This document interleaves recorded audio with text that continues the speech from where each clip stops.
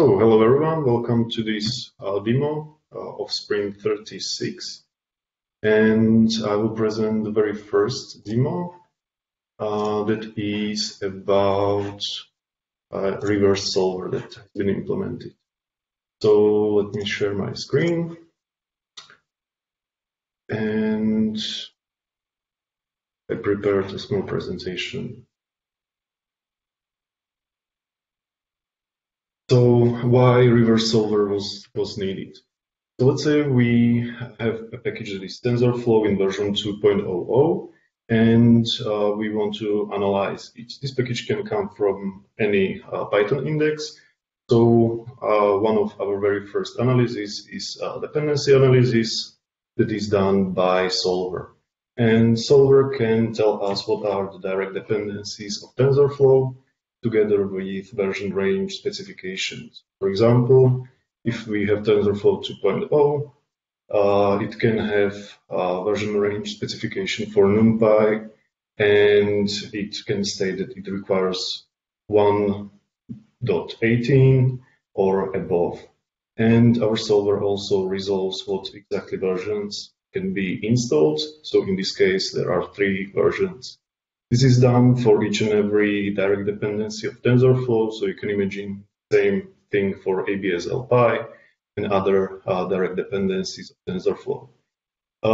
We do this for each and every package, and in that case, we can construct the whole dependency graph. But what happens if there is a new release of NumPy, let's say 1.18.3? Right now, we analyze its direct dependencies and sink information into our knowledge graph. But you can see that TensorFlow stated that it can run with NumPy above 1.18, and this patch release satisfies the version range requirement. So what we want to do, we want to basically link back to the already analyzed TensorFlow that 1.18.3 is valid dependency, and it's a patch release, so we can have some bug fixes or for example, security improvements. We do it also for other packages that can depend on this NumPy version.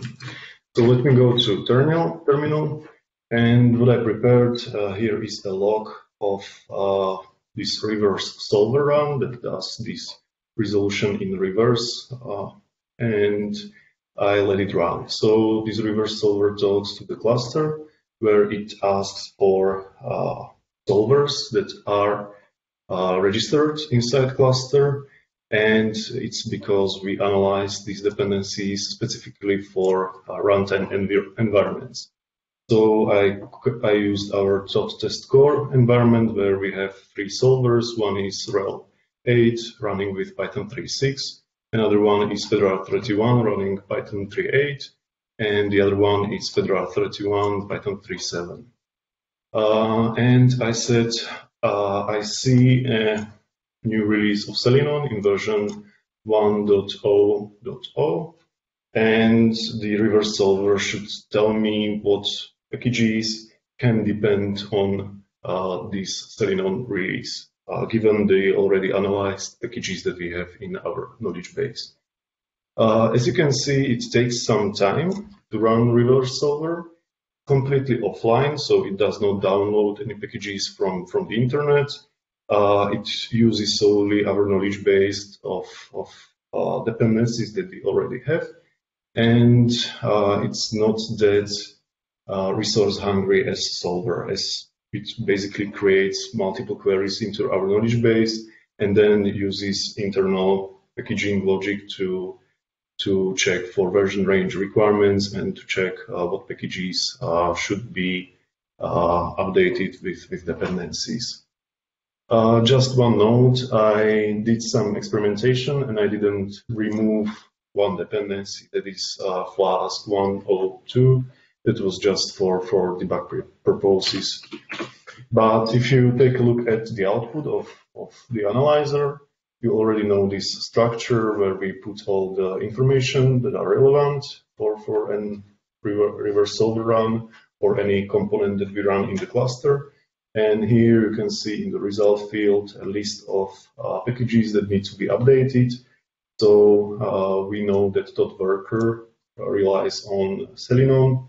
And here we have information that Thoth worker in version 0.02 in running in environment rel 8 Python 3.6 should link to the Selenium that has been released.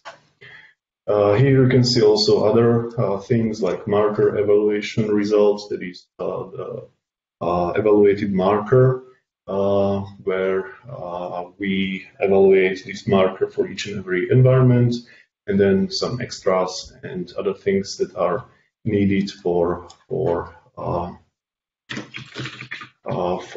properly creating entries in our database, and then subsequently in Advisor during resolution to correctly respect Python ecosystem and version range specification. That's probably it. Do you have any questions?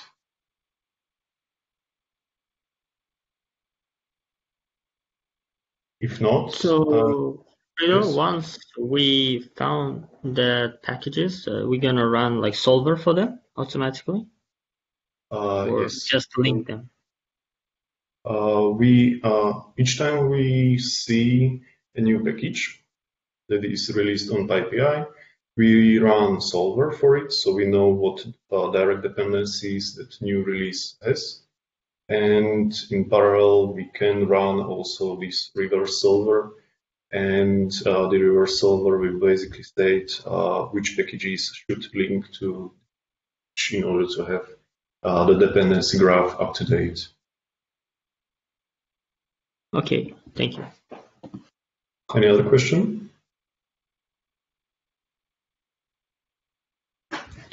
If not, I will proceed to the next demo, and that is one nifty tool that has been implemented. So you know micropipenv, that is the tool that we use for installing dependencies. And if you take a look at output of micropipenv, I downloaded one build log from the cluster where we installed dependencies.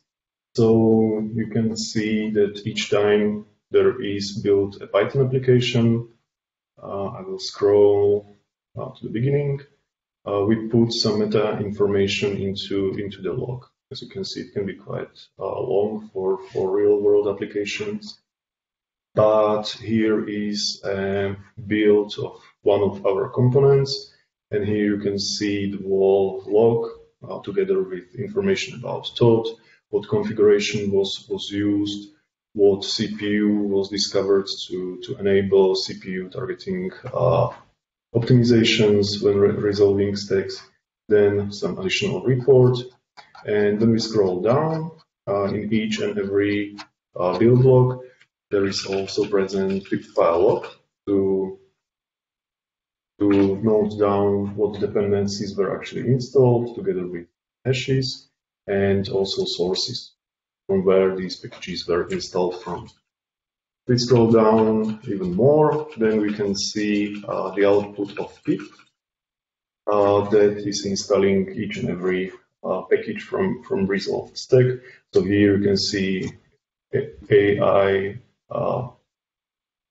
HTTP in this version from this URL being installed, and then there is other package being installed, and that's basically the installation log.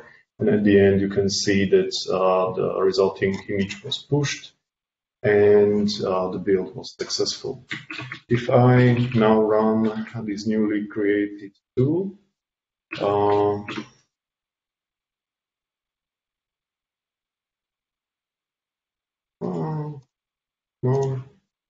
right. Build log, and I ask to parse that log. What it does, it finds the structure that is present in the log and creates a YAML file creates a JSON file out of this log stating each dependencies that were installed. So basically the pip file log is parsed, that is printed to the output. But there are also other metadata like what packages in what versions, from where they were installed, if the installation was successful, if the given packages will, and stuff like that. So it's a machine readable form of the log that I showed earlier.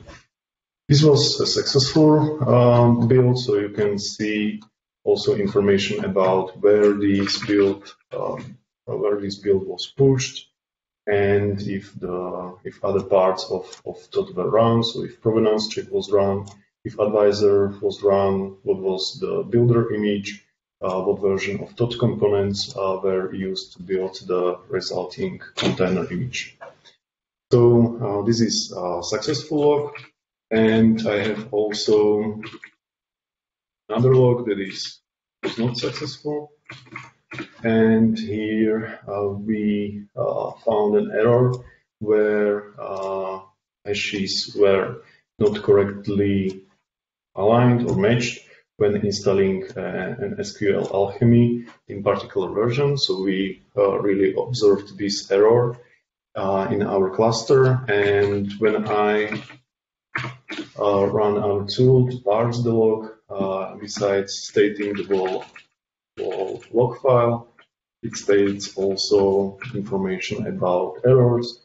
So for example, here it states that the installation was not successful together with the whole log that was produced during the installation for this particular package. So this is basically the package that broke the build. The main advantage of this approach is that we have really one build log that is consistent, let's say, and we can easily identify automatically using other algorithms what packages caused errors, and we can run this automatically in our or after our build watcher submits logs of builds into Thoth. So that would be it. Are there any questions?